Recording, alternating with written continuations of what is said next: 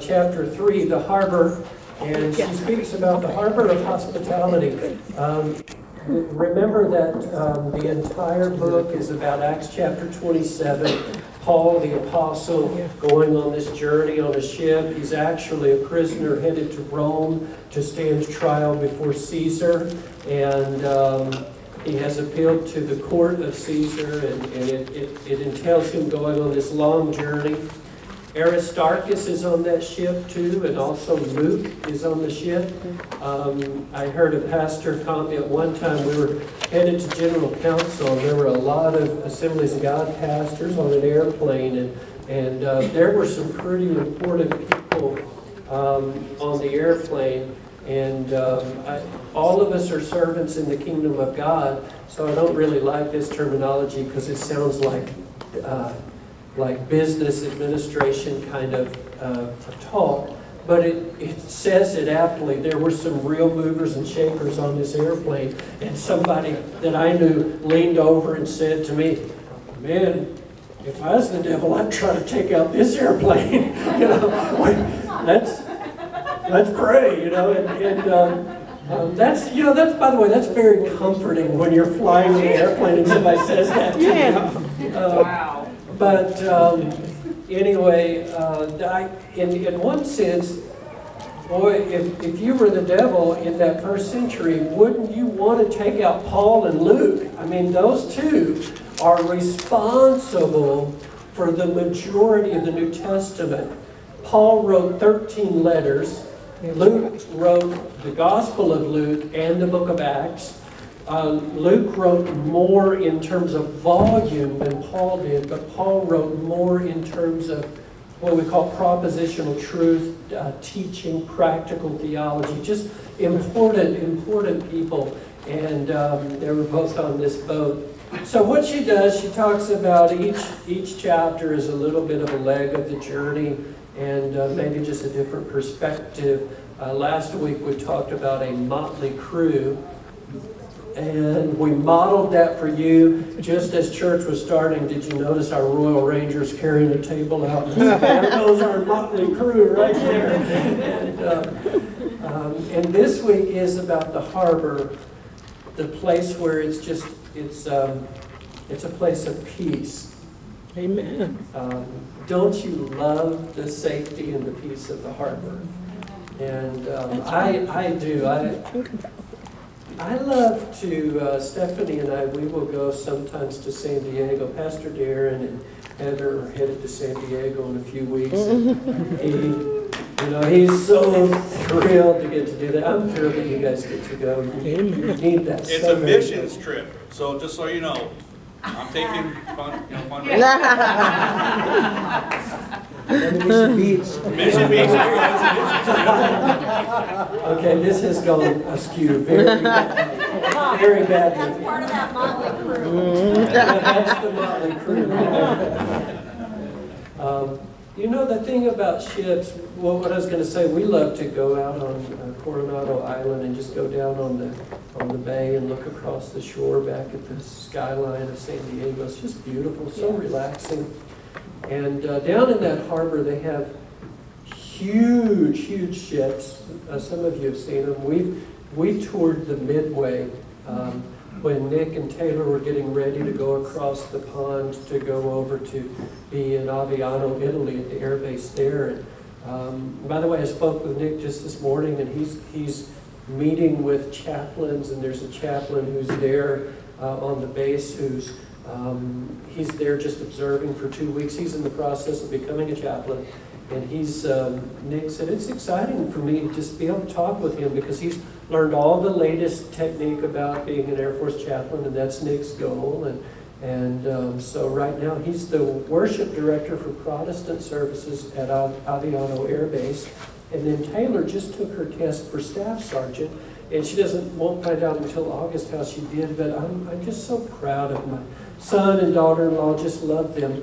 But we went and toured the Midway, and then another time with Zach and Nick, Steph and I went and toured the Queen Mary, and boy, just massive, huge ships. And you get the sense when you go on something that big, that this ship was never meant to stay in a harbor. It was designed to be out on the open water. Look how massive, how strong it is, and now they are wonderful museums, yes, but ships were never meant to be in the harbor. But isn't it nice to dock in the harbor of peace and safety sometimes? And sometimes God has allowed us as Christians, if I may, if I could do this, we are all His ships, and we all journey across treacherous waters at times. Sometimes you're just out on the open sea and you're just sailing, and man, it's just smooth as glass. And then other times you're facing storms, but every once in a while He allows you to just pull into the harbor and dock and rest a little bit. And so the harbor is the place of restoration. Now, what Kay Barnett does in this chapter, Burnett, not Barnett, I'm getting my Kay Burnett, yeah. What she does is she talks about the harbor, and it is a place where hospitality is on full display. Sometimes in the harbor you're the one giving the hospitality. Sometimes in the harbor you're the one receiving the hospitality. Hospitality is such an important and beautiful ministry in the body of Christ. Yes. And so she talks about one time when she was really, really sick and couldn't cook, and the kids, were depending on her to make the meal. But I don't know if she had the flu bug or just what it was, just knocked on her back, and she's in bed, and she hears Jim in the kitchen rattling pots and pans around, and she just thought, I'm supposed to be in there cooking, but she just took the cover and put it over her head, and I couldn't, just couldn't even. And then in a little while, he comes into the room with a tray, and he has made fresh, it's just hot potato soup. And she says it was such a beautiful act of generosity and just love and compassion, and it tasted so good. It was so soothing for my sore throat, and it meant so much to me. Yeah. And she says that's really the same kind of logic is that's what happens whenever we intentionally show the love of Christ to other individuals. That's right. It's when we just go out of our way to be hospitable and kind. And so that's the harbor of hospitality. So here's a verse from Acts 27:3, and I'm looking on the second page in the chapter here under the harbor of hospitality. We read all of Acts 27 that first week, and sometimes we'll go back and read chunks of it. But as we're going through, this is just one verse that she's really focusing on tonight. Chapter 27, verse 3. It says, the next day we landed at Sidon, and Julius, in kindness to Paul, allowed him to go to his friends so they might provide for his needs. Amen. So get this picture. Paul he's a prisoner, and he is on his way to Rome, and over the last 37 months I've learned things about what prison life is like.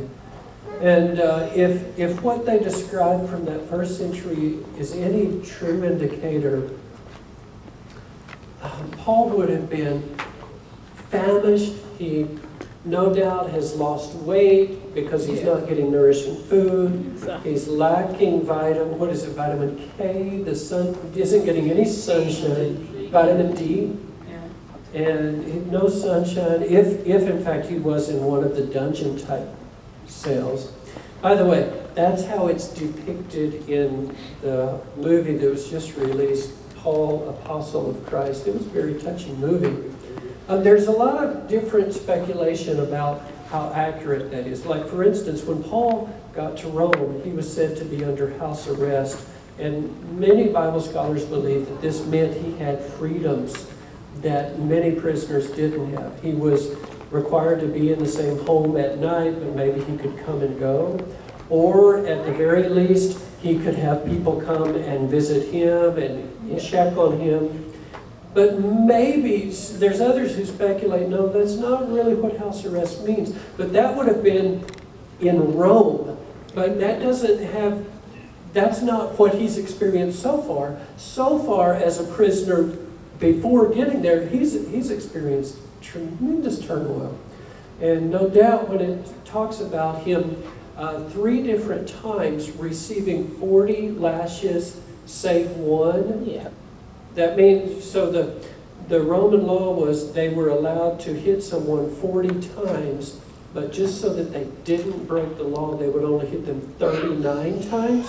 So that's what that phrase, that King James phrase, 40 save one, means 39 lashes. The only thing was they had figured out a way to sort of find a loophole. If we only hit him 39 times, but if we have a cat of 9 tails, that's a whip with 9 different whips on it, then we could actually hit him 39 times 9, whatever the math is on that. And then they would also do horrible things like tie pieces of bone and Yes. jagged rocks and just shards of pottery into the cat of 9 tails. And so Paul endured that 3 different times. I mean, can you imagine what that would be like? And so here he, in Acts 27:3, he is granted by Julius, it's all right, Luke, Aristarchus, you guys take him. I don't know if he said, a couple of you guards go 2. I don't know how it happened, but he said, you can go see your friends and get some supplies. Can you imagine how wonderful that was? I tell you, my son, after 14 months of eating, they call it slop. It was like gelled, like gelatin tofu that was already cold and just. Slop was a good name for it. And after being in darkness literally for 14 months, not knowing where north, south, east, or west was, well, when he finally got that first meal, and then he was given a radio, and he would put the headphones on and he listened to K-Love, and it was the first time he heard music in 14 months. And the song that was playing, I'm trying to remember the name of it, but the lady who sings it, but Thy will be done, Thy will be done. Yeah. And he wept and wept as he was eating his meal and listening to this wonderful, glorious music. So I have just this picture for Paul, and Paul hadn't done anything wrong. I mean, well, not as a Christian. He had done things wrong before Right. being a Christian. But here he is, he's no doubt he's emaciated, he's lost weight, he's malnourished, and he gets this blessing to go and see his friends. Now, the scripture tells of different things that happen in harbors. Like one, she points out Acts 27 here, where it says that he got to go and meet his friends and get some supplies. And we don't know what he was given, but we can imagine that when it says Paul, in kindness of Paul, he allowed him to go to his friends so that they might provide for his needs. Maybe they packed up some food items. I'm sure they did. Maybe they said, Paul, boy, you don't look like you've changed clothes in a long time. Here's a new set of clothes. I don't know what it was like. Maybe they said, we know how much you love to write, and here's some scrolls. Here's some of your favorite scrolls to read. Here's some papyrus to write on. I don't know. But whatever it was, it blessed him. And do you remember there was this other story that happens in the book of Acts, and it's previous to this, but it's when he's at the beach in Milan, and he calls for the elders of the Ephesians, the elders of the church in Ephesus, and they come and meet him at the beach, and he tells them that you're not going to see me anymore. In obedience to God, I'm following this direction. And it says they embraced and they wept there on the beach, and they wept hardest because they wouldn't see his face anymore. And can you just imagine some of the amazing things that happen at the stops along the way? Amen. I'm looking on this page, on the sidebar, it says, at times, God provides compassionate hospitality for us, and at times, He asks us to provide hospitality for others. That's right. And I'm drawn to this one statement. If you're looking on that page and you see off to the left here these words, I don't know how long the ship remained in Sidon, but I'm certain Paul and his friends shared lots of laughter, tears, and prayers. Amen. And I'm sure of that too. That it must have been really, really meaningful, special. But then down at the next paragraph, she says, this harbor stop was an unexpected gift for Paul, Luke, and Aristarchus. So sometimes the greatest blessings in our lives are those unexpected gifts that come along. I really believe this about God, and I think this is part of what the reason that I have confidence to pray the way that we did earlier when we were talking about dreams and goals and new businesses. By the way, that's something that I think I first heard it when John just mentioned that in a prayer meeting a couple of years ago. And it was just such, out of just a heart of purity, just the vision that we have for reaching our city. We need this. We need these things to happen. And I latched hold of that then, and I just thought, that's right. That's what we need to pray for, God's blessings upon our industry and upon our creativity, and for God to bless everything we do. But for me, and I don't know if your journey is identical to mine, but for me, there have been times where I've just been laying it all out on the field, so to speak. I mean, just really, really pouring 100% of my energy into serving the Lord and trying my best, you know, doing things that no one else would know about, and just behind the scenes and just in private, just serving God. And there's been a few times when I've felt so exhausted and so just drained. And all of a sudden, just like a bolt out of the blue, totally unexpected, just a blessing from the Lord happens. Amen.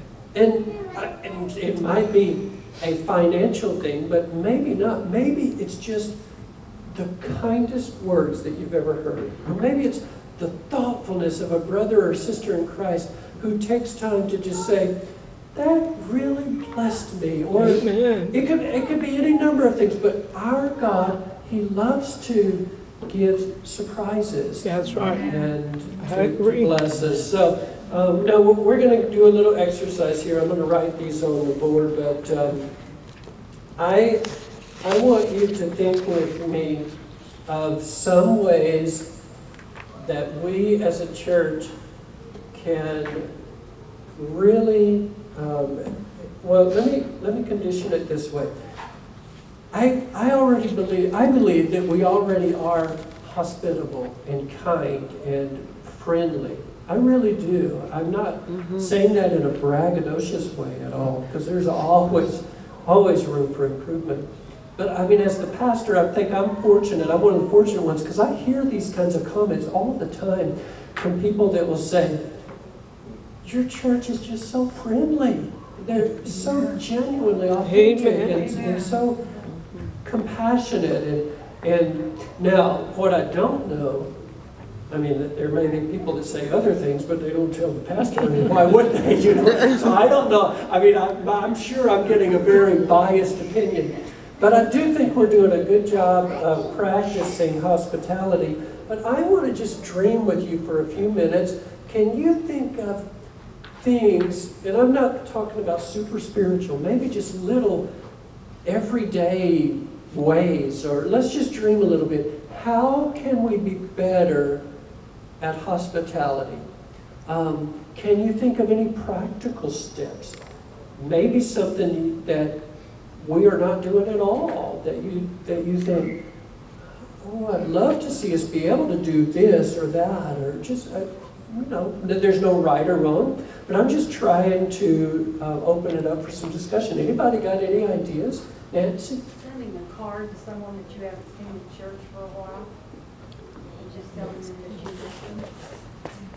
Yes, that is a great way. And that doesn't have to only be the pastor. In fact, I think it's more meaningful when it is from someone. Nancy, I know that you do that. I mean, I happen to know that about you. That she's so good about if someone misses. I've always pictured it happening this way, but it's never quite gotten this organized.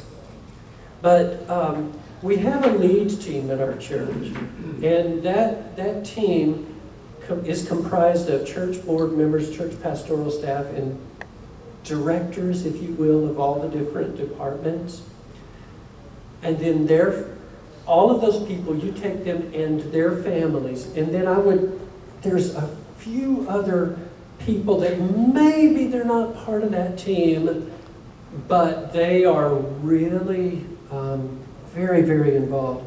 And my approach is that I see in the scriptures that Jesus had his inner three, and then after that he had his 12, and then he sent them out in groups of 2 by 70, or some say by 72. There are studies that show that the effectiveness of a pastor is that a pastor can really pastor about 72 people by himself and do it effectively.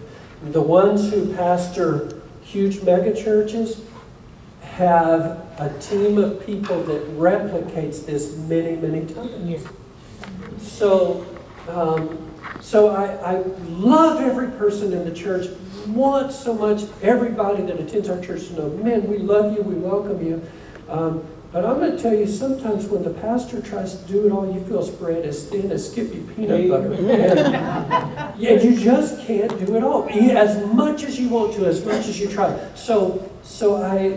That group, I really focus on them, and then I'm praying for different people to replicate this. I kind of see our church like a big vineyard with different sections, and maybe you happen to be planted right here. That's where God's got you growing in the vineyard. And you don't notice that this little grape over here is falling off the vine, but you certainly know about the grapes in your area. Mm-hmm. And if one of those grapes misses church, then write a card or send a text or an email or a phone call. Let them know, I just noticed, I love you, I miss you, are you okay? Is there anything I can pray with you about? Excellent. What else? Hey, we're just dreaming. That's a wonderful idea. What else do we put up here? Yeah. I want to share with something that's actually, we're doing good. Yeah. It's when new people come. I see that they're welcome. When Grace and I were first coming to church, we were, looking for a lot of churches in the area. It was that spirit, that welcomeness that we found here that brought us in and kept us here. And when I see new people over the weeks, they come in. Actually, I'm kind of a shy guy in a lot of ways. I had to force myself to talk to people.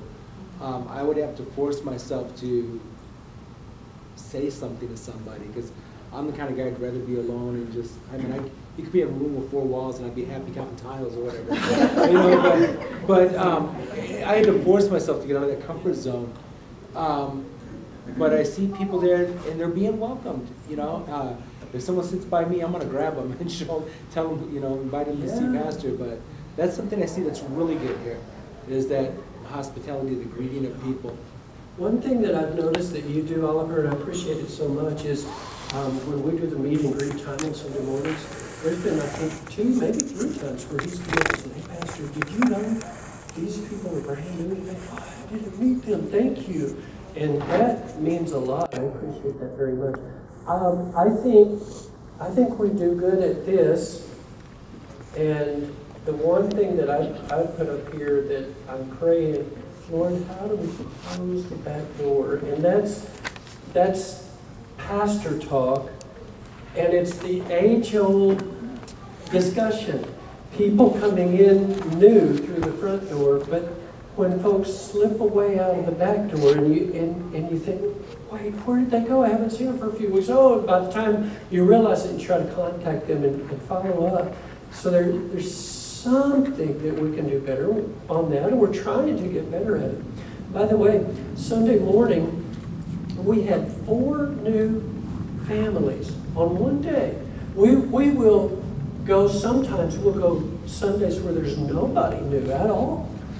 But this last Sunday we had 4 new families, but what I was going to observe, not one of them filled out a Connect card.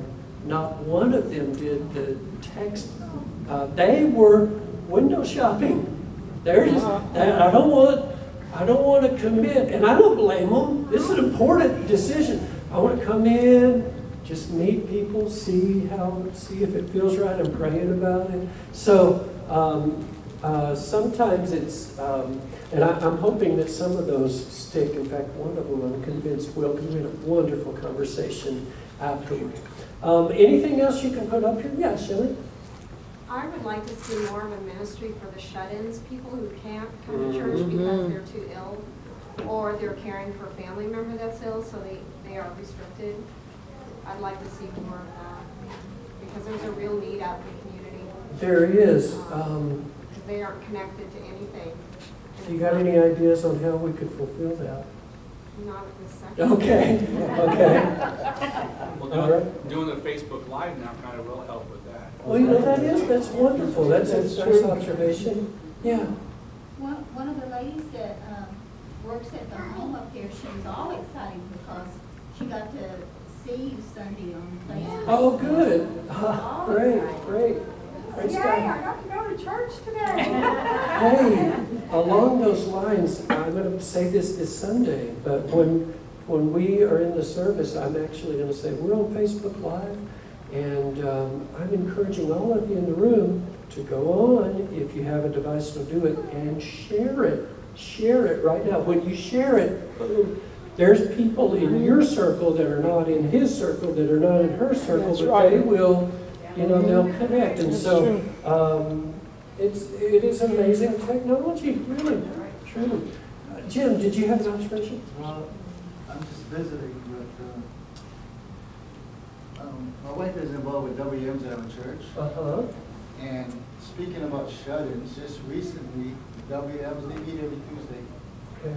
And they make it maybe, I don't know, once every 3 months or so, they get together and they go to the shut-ins. And they might take them a meal or just fellowship with them and pray with them. That's how they do That's a it. fantastic idea. And then one of the things that we started doing in my church, my daughter likes to cook, likes to bake. She's a very good baker, by the way.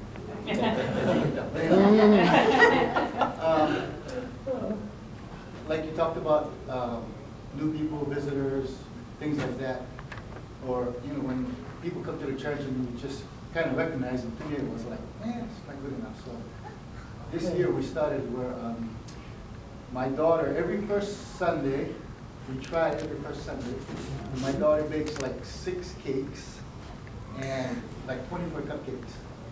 And what we do is we recognize people in the church for their anniversaries, we give them cake, and people for their birthdays, we give them a cupcake. And then we take the rest of it and we just sell Sharing. cupcake for $1 and the cakes for $3 just to keep the ministry going. And then we kind of added to that lately now that we have visitor pastors or evangelists that come. She makes a cake and we just present it to them. Wonderful. And the other thing we do is like when we have visitors, it's that particular Sunday, we just give them cupcakes or cakes. It's more than just saying, "Hi, good to see you," kind of thing. Thanks, Jim, for sharing. Those are great ideas. I do think it's incredibly important for each church to find their own identity. And like I was just thinking, some of the conversations I've had with the ladies that I think would do fantastic. I told Sharon, feel free to reach over and thump him on the ear right now. 'Cause this guy's full of suggestions. He will eat anything, right? Hey, if it's a cake, I mean, come on. She makes Oh, a great that's- cake, so. That's wonderful. That's wonderful. And she does. And for my birthday. Ooh, so yummy. I'm gonna kind of wrap it down. I've let it go to we're kind of out of time, but I'm gonna make a closing comment. But does anybody else have any? Jim, thank you very much for sharing that. That's wonderful. Yeah. Any other suggestions? Who was it? Oh yeah, Kay. Out of all of that, what you said last week has really stuck in my head. Use the love, the LUV. Listen, understand, and validate for new people, because sometimes they're just looking for somebody just to talk to because they have issues, and validate that you've heard them. Say that you'll pray for them, and then the next week after, find them and say, hey, how's that doing? Great. Holly called me, and I tried calling her back, but nobody would pick up, and there was no voicemail, so I tried calling twice. But she called and asked last week, hey, Kay, how are your feet doing? Are they doing better? You know, we're going to continue to pray for you. That was Hannah was fantastic. available for me Saturday. She listened, she helped me. That's And all right. I mean, I feel that a lot of people need to listen to what's going on in a That's person's right. life. Not just say, okay, well, I'll pray for you. Validate it and say, hey, how's that coming along? I spoke with you last week. How's that coming along? Yeah. Good. Now, it seems like, Grace, did you also? Yeah. Yeah, you mentioned that we had attended PFA, and one of the things that I learned going there, church is so huge, you know, it's hard to get to know people. But on a Wednesday night, they would have cell groups.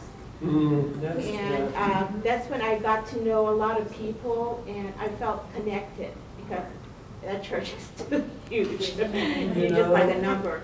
But there I met a whole bunch of people that were, you know, really loving the Lord and wanted to serve Him, and we got to know each other. And that's what people like. They want to belong, and they want to meet That's people, true. become friends, and you know.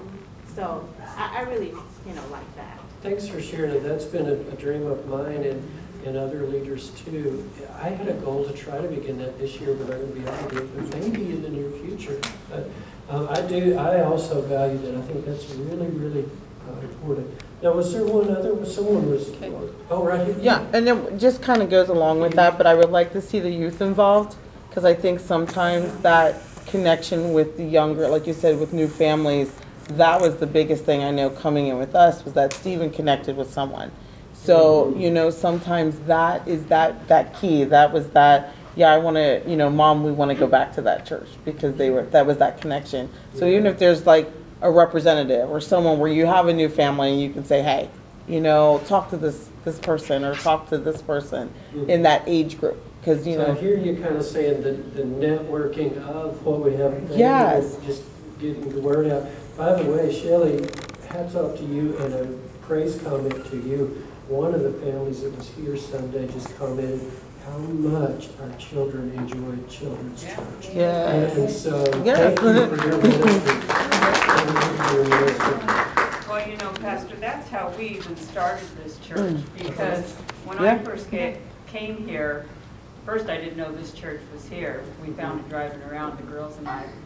But I went to one church and not one person greeted us, not even the greeter greeted us. Nobody came up and said anything to us. Then I tried another one, and we had gone maybe 2 or 3 times, but the youth group, not one person would even talk to Carissa. She'd walk in by herself and she walked out by herself. So then we found this place, and that was the first thing I was thinking about. I want something for the girls. That's important to me, that the girls get established in a church. So we're standing outside, and Miss Lynetta came up to us. Awesome. And I told her, and I tell you what, before I knew it, everybody was around Carissa just welcoming her. And then, of course, Shelley just took Brianna under her wing. And that was it. And I knew this is, because that was important. Fantastic. We're not perfect. Yeah. We fall short in so many areas, but we're doing good on many things. And we're trying to improve all the time. So thanks for that feedback. And how sad, because I mean, I'm sure if that church knew that was the perception, it would be crushing. Well, you know, the sad to them. thing is I went in with my brother-in-law and his wife, and still nobody greeted us. Okay. You know, okay. and talk about feeling really uncomfortable. It was like, yeah, I'm not going back. You know? So we got to close out here, but Jesus said, I was hungry and you gave me something to eat. That's right. I was thirsty and you gave me something to drink. I was a stranger and you invited me in.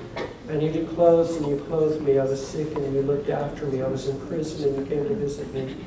And a year ago we did this teaching series called God's Favorite Fishing Holes. It was based upon this very text, and praying that God would enable us to launch new ministries. I just wanted to give you some feedback on something that Barbara told me. In fact, maybe, I wouldn't put you on the spot, but Barbara told me, I think it was 2 Wednesdays ago. No, it was when we were here working that day, about hospice ministry that she's involved in. And I'm proud of Barbara for her involvement with people right at the crisis point of facing death. And sometimes families don't know what to do. They're so frightened. And sadly, sometimes people are all alone. I mean, even facing death. And Barbara has had some neat encounters with that. If that's something that God puts on your heart that you think, I'd like to be a part of that, go and talk with her and learn how. Because there's training involved. There's a lot of training that you have to do to be able to get to that point. But what a great lesson. There was this awesome story in the book. If you didn't read it, you should read it, about when Kay Burnett went to Romania and her daughter were invited to the apartment of a single lady. And she was so excited to have them as her guests. And they went into this apartment building that looked like it would be falling down. And she got into this rickety, old-timey elevator. And she said, I prayed, God, give me faith to make it to the 3rd floor. And she got out and went in this apartment of 600 square foot, small little table, an old, just ratty couch and a small little end table. But they walked in, smelled the aroma of bread. It seemed like it was some kind of bread she made with some Romanian cake. And she was so, it was coffee cake. And she was so thrilled to have them as her guests. Yeah. And Kay Burnett made the statement that hospitality has nothing to do with having the means or the goods or the money. That's right. Hospitality is a matter of the heart. Yes, it And is. so I just want us to pray that God will use us all as hospitable people. Father, we thank you for your teaching for us tonight, and we embrace it. Lord, when I just think about some of the hospitable people in our church, they're so gracious and kind. And I think of people that have made meals and who have invited and opened up their homes. I think of the ones who have honored newborn babies or birthdays or special occasions, like Jim was talking about with cakes or cupcakes or all kinds of ways. Thank you for the ones who are writing cards like what Nancy mentioned. Help us each in our own way to reach out and be hospitable. Thank you for the times when we get to be in the harbor. Yes. We know that ships were made for the open waters, but we praise you for the chances when we get to just rest and relax. We thank you for the chance when people are hospitable to us. Yes. We thank you for the chances that we have to practice hospitality to those around us. And let it be more and more the case. Guide your church, make us strong, we pray. In the holy name of Jesus, our Savior, our Lord. Amen and amen. All right, God bless you. Hey, if you need to see closer up what Nancy is buying there, it's in the kitchen? Okay, God bless all of you. We'll see you.